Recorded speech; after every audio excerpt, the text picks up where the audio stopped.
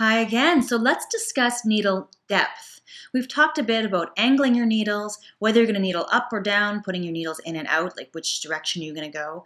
But now, how deep do your needles go? Again, this is a very mini lesson. There's so much more to it than what I'm saying, but there are some general rules. So in our spring video, we did talk about how you want to needle at the hair level, much more superficial, because that's where the energy is. So let's talk about superficial versus deep needling.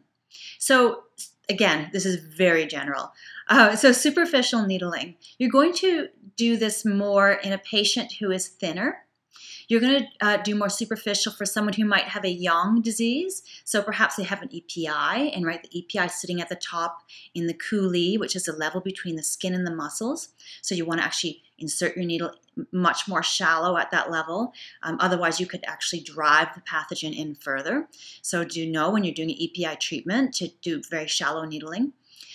You also might have a heat disease or itching, something that's really affecting the surface of the skin. Maybe there's rashes and itch. Well, superficial needling is going to do much better than a deep needling. In fact, in the Huangdi Neijing, they say if you needle too deep with this kind of condition, you can actually cause abscesses because you're actually taking the energy in deeper.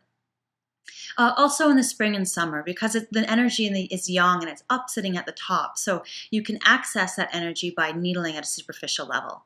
Now, a really weird part is superficial needling is also done a lot more with a weak and deficient pulse, and quite often with deficient syndromes. The reason for this is because you don't want to be driving in really deep and really churning their chi up too much. You're going to go a little bit more superficial and allow energy to come to the needle, and you can use qigong techniques, you can use needling techniques to help to bring energy to the area. You can also do superficial needling if someone has very fast qi and smooth qi. So the qi is moving quickly and moving very smoothly in their body. They seem to be kind of a fast qi person. They're moving quickly and they're moving quickly.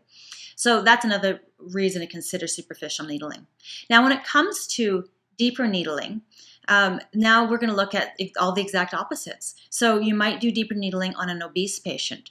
You might do deeper needling for yin conditions, cold conditions, more excess conditions that you really need to be reaching deep into the body, and you need to be churning and moving that qi at a deeper level, right? Because a yin condition will be deeper, a cold condition will probably be deeper, and an excess condition will need that deeper churn to it, whereas a deficient condition, you're doing the opposite.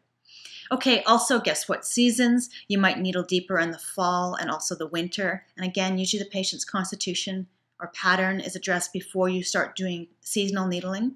But again, the qi is going to be running deeper, so you could go deeper. Also, if someone has a slower and more uneven qi, so perhaps the person is even slower in nature. Their movements are slower, maybe even their thinking is a bit slower, or they're just a more relaxed kind of yin person. So in general, a yin person might need a bit more deeper needling than someone who's very young and active might need a bit more superficial needling. So just kind of keep those in your mind. And then when you go in your clinic next, your student clinic or actual practice, just start palpating where you're feeling the qi in the body. Do you have to push really deep to find the pulse? Is the pulse flying out of the top? Can you almost see the pulse in the wrist? Is the person really flushed on their skin? Are they very pale, cool, maybe even really moist skin? Do they have a yang disease, a yin disease? Are they overweight? Are they underweight? What season is it? Kind of consider all those things. And then as you insert your needle, see where the qi is really meeting you.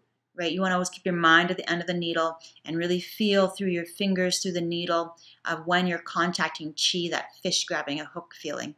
So very, very superficial lesson on a deep subject, but do start playing with that and do a little research on your own to learn a bit deeper. Grab your Huangdi Neijings and start studying, because again, it's the art of acupuncture, is that eternal learning of what level, what angle, which points, right? It's a constant challenge, which is why it's such an exciting profession.